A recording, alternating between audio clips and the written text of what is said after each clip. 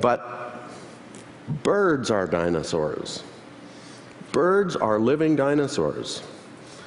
We actually classify them as dinosaurs. We now call them non-avian dinosaurs and avian dinosaurs. So the non-avian dinosaurs are the big clunky ones that went extinct. Avian dinosaurs are our modern birds. So we don't have to make a dinosaur. So I already have them.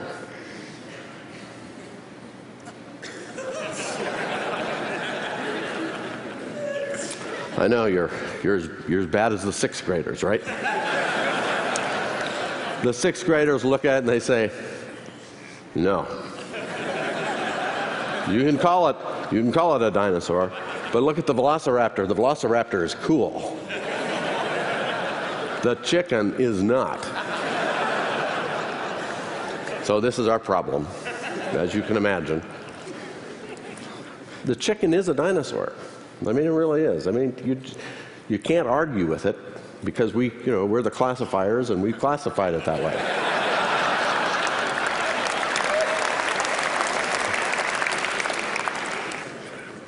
But the sixth graders demand it.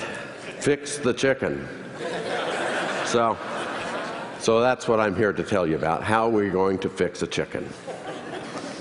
So we have a number of ways that we actually can fix the chicken.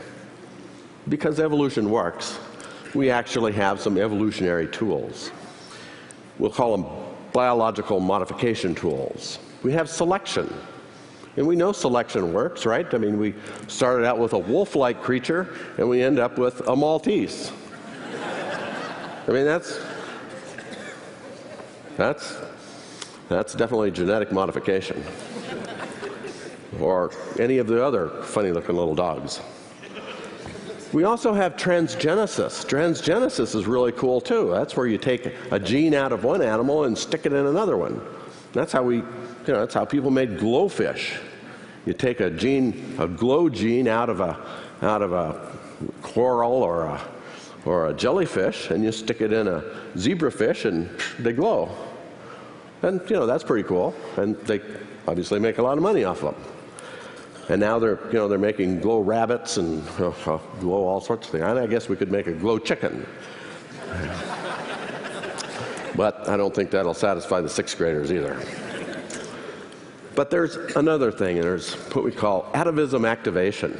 And atavism activation is basically, an atavism is an ancestral characteristic.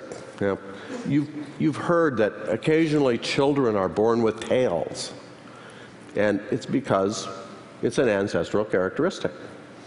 And so there are a number of atavisms that can happen. Snakes are occasionally born with legs. And here's an example. This is a chicken with teeth. A fellow by the name of Matthew Harris at the University of Wisconsin in Madison actually figured out a way to stimulate the gene of teeth, for teeth, and so was able to actually turn the tooth gene on and produce teeth in chickens, which, now that's a good characteristic. We can save that one, right? We know we can use that. We can make a chicken with teeth. That's getting closer. That's better than a glowing chicken.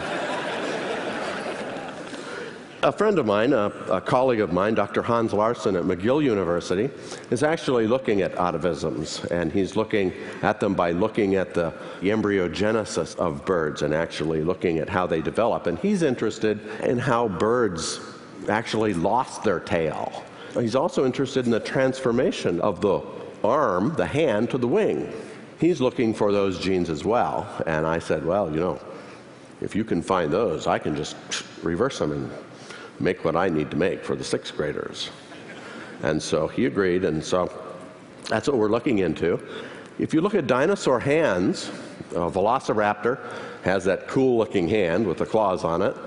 Archaeopteryx, which is a bird, a primitive bird, still has that very primitive hand, but as you can see, the pigeon or a chicken or anything else, so like a bird, has kind of a weird-looking hand because the hand is a wing. But the cool thing is that if you look in the embryo, as the embryo is developing, the hand actually looks pretty much like the Archaeopteryx hand. It has the 3 fingers, the 3 digits. But a gene turns on that actually fuses those together. And so what we're looking for is that gene. We want to stop that gene from turning on, fusing those hands together, so we can get a chicken that hatches out with a 3-fingered hand, like the Archaeopteryx. And the same goes for the tails.